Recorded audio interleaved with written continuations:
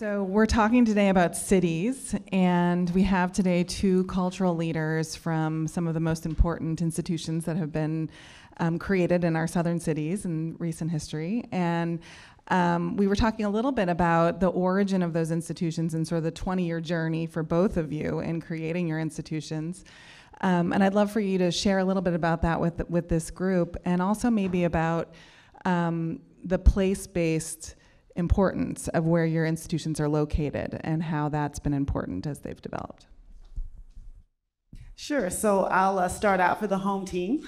So we are constructing the International African American Museum here in Charleston, South Carolina. And in terms of place-based, and I like to use the word reclamation, we're reclaiming the portion of the site of Gadsden's Wharf, one of our nation's most prolific transatlantic slave trading ports. So somewhere between 40 and 48% of all enslaved Africans who came into what is now the United States would have come in through the site where we are being built. So that's kind of in the place making portion of what we're doing, and we'll talk later about the intentionality of the design. And it's interesting, if you truly sort of sit down to contemplate all that is required to create this kind of thing, 20 years does not seem like enough time. And if my phone goes off while I'm sitting here, it's because we open on June 27th. Still working on this. Stories that we knew we were going to tell and always were going to tell really did take on a different shine, sheen, perspective, perhaps the type of artifact that we wanted to have in that space changes based on what's happening in the world, which is kind of a gut punch to historians in terms of that. And so that's part of what the 20-year journey was. And then at some point, you do simply have to call time and allow people to paint the walls. And so doing that also makes it, I think, very interesting. And one of the things we're trying to do now is to discover and define for ourselves what it's going to mean to be a living history museum, as history seems to be the gift that's going to keep on giving. So we're excited about the opening of the International African American Museum, and it's already done, Tonya. So we'll go ahead and claim that. I'm excited to be with you all today, and we had the privilege of opening. It'll be our grand opening was 2 years this coming Juneteenth, and so it has just been just a minute ago. We're still figuring out how to make the boiler work and all those kinds of things. I mean, it's a really remarkable undertaking, these kinds of institutions. But way back in 1998, somebody had an idea and said we ought to start a museum, and he went and visited with an entrepreneur, a gentleman by the name of T.B. Boyd in Nashville, and the two of them hatched a plan. And then they went down to the Chamber of Commerce and got them to do a feasibility study. And by 2001, that was done. And they said it's going to be tough, but there's a lot of interest in doing it. They decided to go forward anyway. And so once again, I mean, and then 20 years later, we opened, and everything that was predicted in that feasibility study was right. We had 3 or 4 location changes. The budget went from 20 million to 65 million, and back down to 40, and then back up to 60. But we wound up in a great we changed the name once or twice along the way, and we finally almost got it done. And I'd say almost intentionally, because we have some capital expenditure needs already, and so these are very complicated businesses, but I really think that the story that you're telling and the place is really very important. One of the things that began to have the pace pick up, and my friend Dr. Hamilton is here and he can attest to this, is that when we changed the name, it was originally going to be called the Museum of African American Music, Art, and Culture, which was really kind of a fitting kind of a thing to have in Nashville. But when we changed the name to the National Museum of African American Music, it made that much more sense. Not just for the people who had envisioned it and the people who were going to be the most invested in it emotionally, but for the city itself. It fit. Nashville is Music City. And the definition of that in many of our minds is CMA Fest, which is celebrating 50 years this year and this week, and I'm happy to not necessarily be in town right now. although we love the bachelorettes and the fun that they have in our place. But we have that here too. Yeah, but it does hell on the traffic. So, you know, but it really became something that those who were beyond the most invested could also understand in the context of what our culture and what our community is. Music is something that we take very seriously in Nashville, whether it's in the honky-tonks or otherwise. And then on top of that, what a lot of people don't realize is that the idea of Music City was originally an African-American concept, and even an Afro-European concept, as it was the Fish Jubilee singers who went over to London, and I believe it was Queen Charlotte who they had the conversation with, where it's rumored that she said, "You all must be from a musical city." And so that's where this came from, but that's not been what has been emphasized in the storytelling of what Nashville is. And so what better place to begin to reclaim that story than right at 5th and Broadway in the heart of the city, where we have the opportunity not to exclude, but to make sure that all of us who are citizens of the city are included. And boy, has it made a difference. That's great. I was really interested to hear that you had international in your title before, and you renamed it to the National Museum of African American Music. And if we look to the International African American Museum, that seems very deliberate as well. And so I'd love for you to talk about that a little bit, Dr. Matthews, but also when you are looking at such a larger scale, how do you connect with the local as well? You know, that's actually a good point. And as you were telling the story, Henry, you know, we almost did the opposite. Right, so we were sort of going back and forth and figuring out, you know, the naming is so important and so contentious when you're in that room. And because we wanted to sort of be in this space, and we had the power of plates, and part of the Charleston roots of the story were indeed in slavery and enslavement, there are those who wanted to focus on that space and that story, and those who considered that wallowing. Right, and didn't want to do that. And so international was a way to call into that without necessarily forcing folks into that space. Very much like you said, so folks are curious, oh, what do you mean by international African? Well, you have just asked the magic question. And now you're sort of coming to the museum. And so that actually helped us in defining who we thought we were going to be in the beginning, and now it's about delivery on a promise, right? And so I think that actually helps us to be compelling and to move forward. And so then now we're a national museum with an international lean based in the home of Charleston, right? Okay, right. So you got to get all the stakeholders. You got to get all the stakeholders in there. But it was interesting because I'm, you know, from the Washington, D.C. area, and as I came and I'm in this role and preparing, what I realized is actually South Carolina, Charleston in particular, is the root of a lot of the stories, the national stories and the international stories that we tell, essentially because of the impact of Gadsden's Wharf, right? And so part of the way we acknowledge and talk through the home team is you always have choices and examples. Our easiest example is when we do talk about, say, the institution of slavery, most of the country talks about cotton. We talk about rice. If you hadn't had rice in Charleston, you're missing it. But so it's those kinds of things, right? It's a national story because it's actually the fundamental source of American wealth, but Charlestonians consider that a Charleston story. They consider that a local story. And so that's part of the way that we do that. The other way is that we've designed for gathering. And for community space. And so while our visitors are gonna, you know, in many ways have to be a one and done, right? They're gonna come in, they're gonna visit, they're gonna experience, they're gonna have conversation for a day. But for our local community, building a space that allows for gatherings and programming and thinking through that is a really good and important way of doing that. And the last thing that I would say is what I call being the gently pink elephant in the room. which is we now do have this very large anchor institution telling these very intriguing stories. And it does put this interesting gentle pressure on our fellow institutions and businesses in our communities to try to figure out what part of that story they also fit in. And so it opens incredible doorways to partnership. We partnered with the Gaillard several times, and we're going to do that again.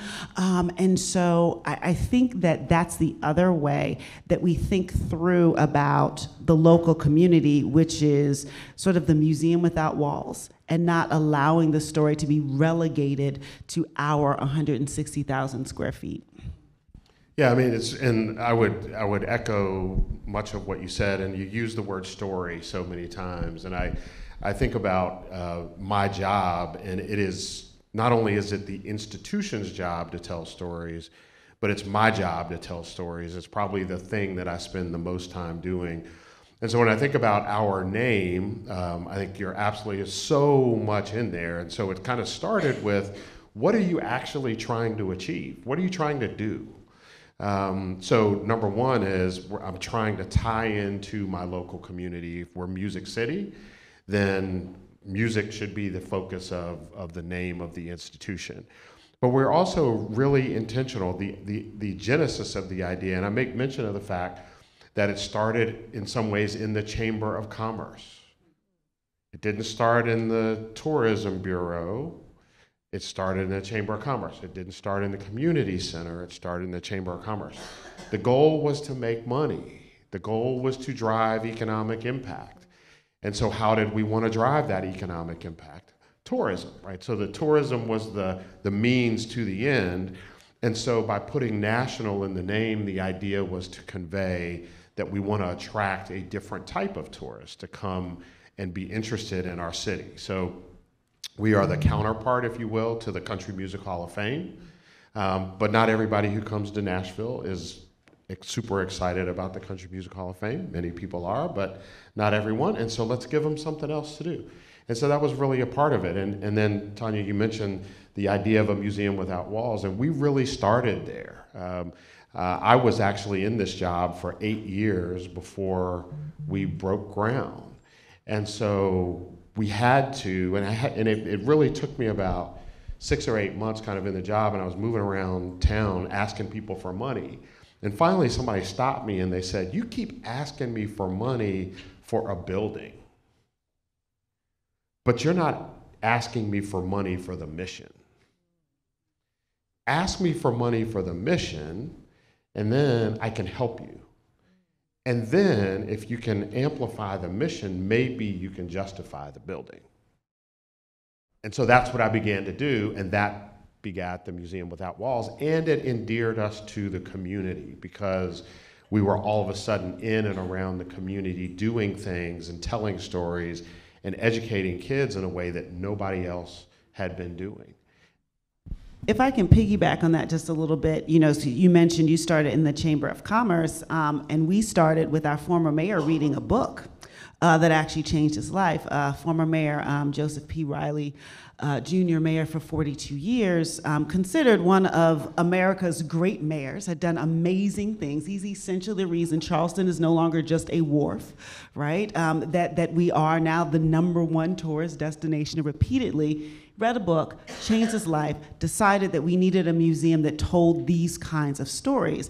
And I double emphasize that because I think a lot of communities mistake arts and culture institutions as a bow or a ribbon or a cherry on top, as opposed to an integral part of the fabric of the economy of the community. And that leads to the kind of underfunding that actually makes that come true. So one of, I think, the unique and powerful things about our origin stories is that we actually have our roots in folks who sort of have that mindset and actually understand how important it is for the bigger picture.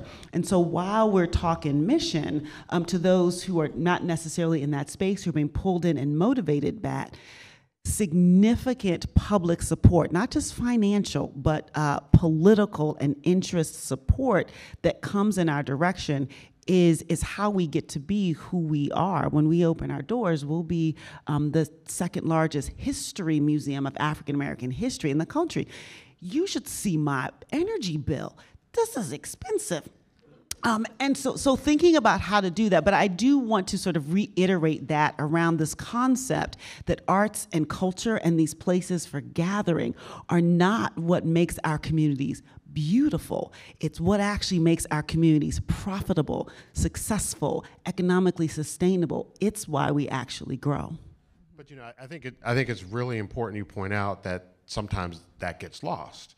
I've been doing some work on this lately in Nashville, and the top 5 arts and culture institutions in Nashville have an economic impact of roughly $200 million a year and employ, I don't know, 2,000 people or something like that. The Metro Arts Commission budget in Nashville annually is $2.5 million. So, my budget, just my one little budget, my little new institution is many, many, many, many times that. And so how are we doing this? How are we doing this work? And the city is not investing in that work the way that they could or they should. And so, that's a discussion that we're beginning to have in Nashville. It's an election year, so we're oh my goodness, there's so many directions to take this. Absolutely, and I think we saw that during COVID as well with the federal funding that came to a lot of the cultural institutions that wasn't there before, and has really enabled a lot of people to think beyond the initial kind of bill at your doorstep. And just an aside, of course, I run a performing arts institution, and we also deal with the same issue. We are a fancy building, and I think a lot of the community focuses on that, and bringing it back to the mission is so important in all art forms. So let's get back there, because I think you are both opening museums at an important time for our community and our important time for creating dialogue within community. We think about the importance of social justice movement, of racial justice, injustice in particular in our country. And we think about the moment when your museums are opening. And what is the role of your cultural institutions in particular in creating dialogue and being part of that solution? I think one of the interesting things about museums is our superpower, one of our many superpowers. Our superpower is that we are one of the few remaining places where you are allowed to, rewarded to, expected to learn in public, right? Learn in public. Even if you consider, say, our classroom spaces, you're still expected to know stuff, right? That's why we give you a test, right? There's certain things you're supposed to know even before you walk in the door. Museums are different. The reason you go to the museum is because you're curious about something you don't know. I can tell you right now, if you came through my museum and you already knew everything that was in there, I'd get the comment card. It's pretty, but I didn't learn anything. Right? So this is a really interesting space, because one of the things that's happening, I think, in these very loud conversations is sort of people kind of dodging around what we do know, what we don't know, who should know this, who should know that, and some embarrassment around should I or should I not know. And so you come into a space like a museum, and the whole point is you don't know this, that's why we got to build this. And it's a place where folks can actually learn. There's something very, very interesting that happens in that space. So at the end of the day, I think that is one of the biggest impacts that a museum like ours can have. I earnestly believe that while there are a few of us who like to rattle sabers very, very loudly in public, the significant majority, like, can I just have a conversation? Is there somewhere I can go? Can I just look at a book or a picture, or can I actually talk to a person from the other side and see kind of what's going on there? Museums are actually designed to be those spaces. So I think that's it. The other thing is that we are not above the bait and switch. If it takes a red rice cooking competition for me to get you in the building to understand that this is related to West African cuisine, and then I get to explain how they got it, I will do it. I will do it. And so I think, So I think that's the other thing, right? So we have other ways, gentler ways of sort of being in these space and these conversations, and that's the big picture. And then I will also say authentically, as someone who is African American, who my stories are told in there, there's something powerful about being seen. I watch folks go in there and their eyes light up. We literally have pictures of little girls getting their hair braided, on some of our screens, and to see that elevated to like museum quality status, it really means something to be in that space and to be seen. And so I think for many, it's a place for conversation. For others, it's a place to be seen. So I'm hoping that that's kind of how and where we fit into that conversation. Yeah, I love the idea of the bait and switch. One of the things that I have been talking about for a number of years, and I really do, is I've been talking about this idea of I can't wait to do the Elvis Presley exhibit in our museum. And when I talk about that, you should hear the, like how fast can he sell out? But wait a minute. Let's understand this story of Elvis Presley. And I think the recent movie last year or two really kind of highlighted the African-American music influences on Elvis, how significant it was. And so one of the things that I like to do and I don't like to do is probably about once a week or so, I'll walk out of the front door of the museum and I'll walk across the street and I'll stand near the Ryman Auditorium and I'll just turn around and I'll look back. And I'll just watch the front door of the museum. And one of the things that I see that causes my blood to boil is I watch people walk by the door, and in large numbers, walk by the door. And I wonder why they walk by the door. Why don't more of them stop and look in or pull on the handle? But so many of them walk by the door.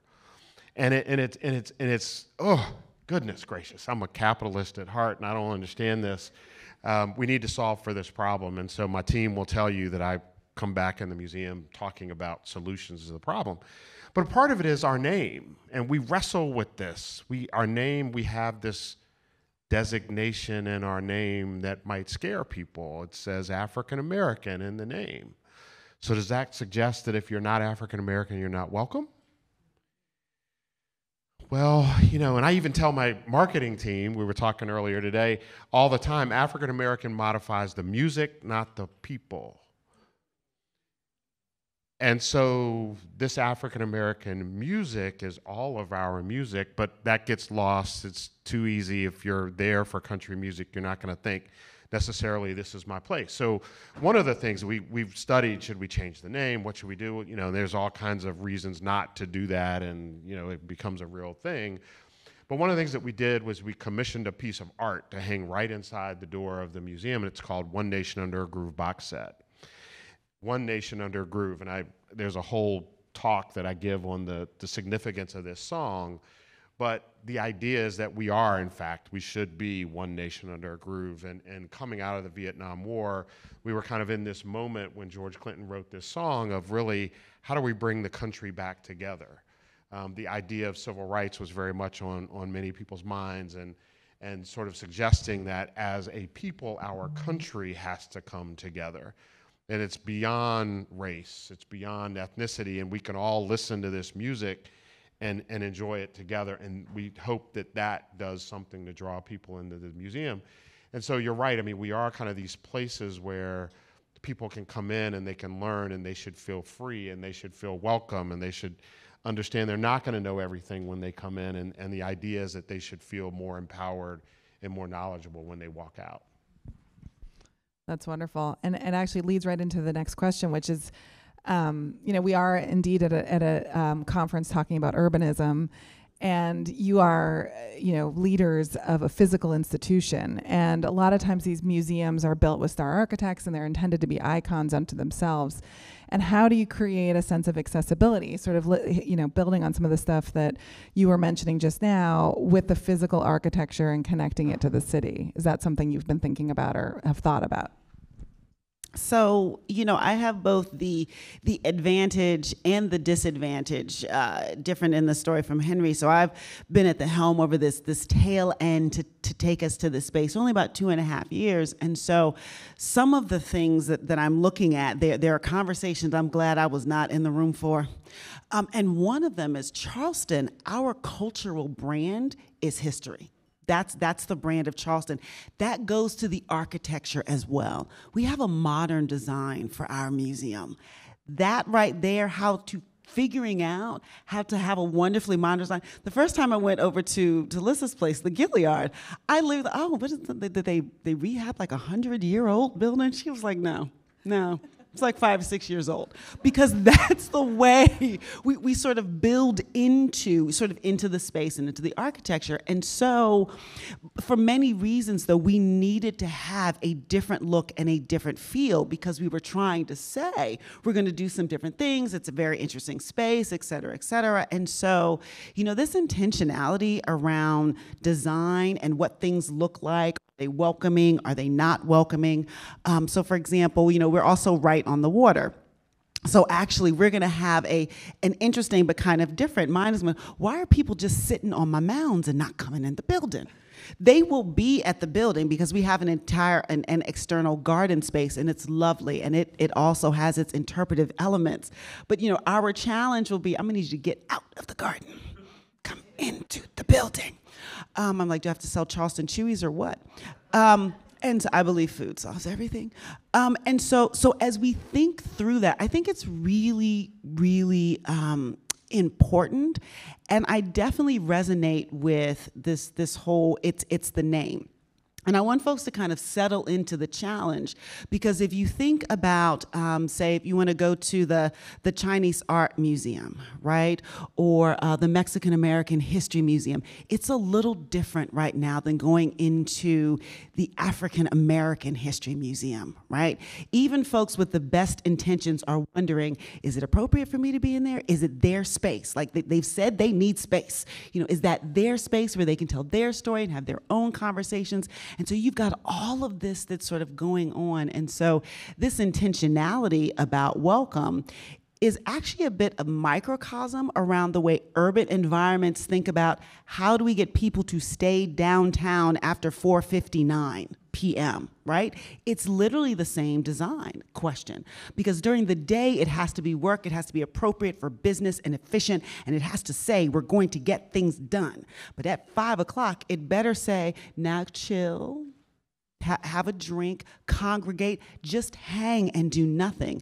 Those are really different sensations. And what I've learned and what we're working with is that design makes a very, very big difference in the sense of welcome, pre-welcome that you actually give to your audience.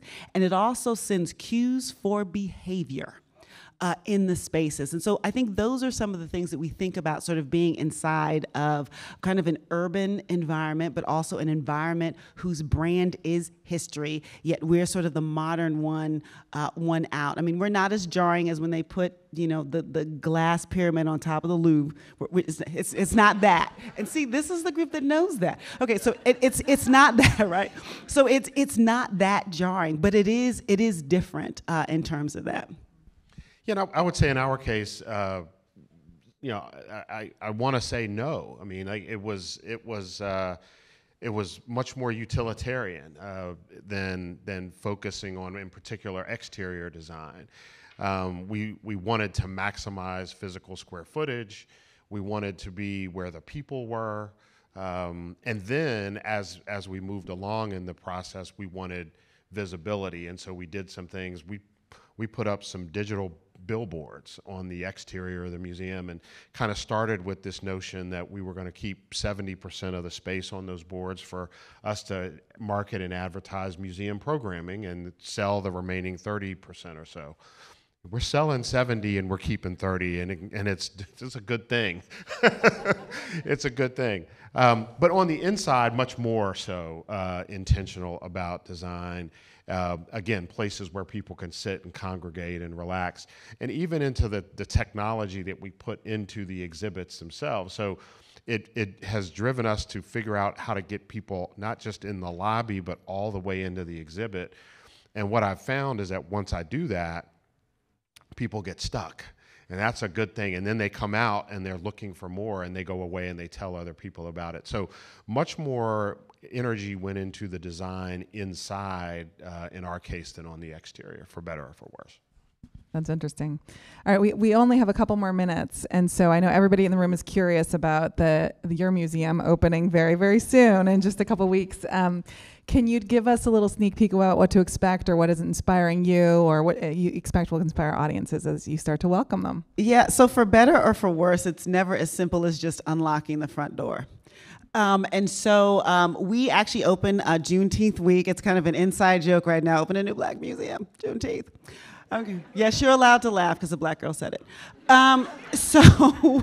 So we actually begin that week. We start with a worship service. It's lovely being in the Deep South. Worship services are allowed even for public-private partnership institutions. So we're starting at one of the most historic churches, Morris Brown AME, on the Thursday evening of the 22nd. Then on the 23rd, we're going to get all dressed up, have a little bit of a gala, and then on Saturday, which is the anchor moment, we have the official dedication of the building. We've got 3 sites because after 20 years, there are a lot of folks that want to see what we're up to. So we're having folks gather at the museum. We're taking over Marion Square, which is its own very historic place in Charleston. Look it up, all the kind of things happen in Marion Square. And so we can hold 4,000 folks there. That's our community dedication watch. But what we decided to do in the name of sort of like access and really having folks involved, it's a dual broadcast. So some of the live portions of the dedication actually happen at Marion Square, and they're broadcast to the museum, and some other portions are live at the museum and they're broadcast into Marion Square, so that they're both actually those special spaces, both have VIP zones. And then for folks who just want to watch, we've got a brunch that's happening at the Bennett Hotel, which is right next to Marion Square, so that folks can also look and participate. We've got some stars coming. My marketing teams that I couldn't tell you which ones, but there are going to be some folks that are coming. I would say that in now what's almost standard, we are having an original poem created by an artist whose name you will recognize, and then the following Tuesday, after we take down all of the seats and the fences and the balloons and the ribbons, we actually open to the general public for our first full operating week. I am pleased to announce that we are actually officially sold out for opening week. Thank you. But if you become a member at a certain level, I can help you out in terms of that. And so that's what we're doing. Well, thank you both very much. It's a privilege to sit here on stage with you. We're very excited to open your museum, and hopefully we'll have a chance to come and visit you in Nashville too. Please do.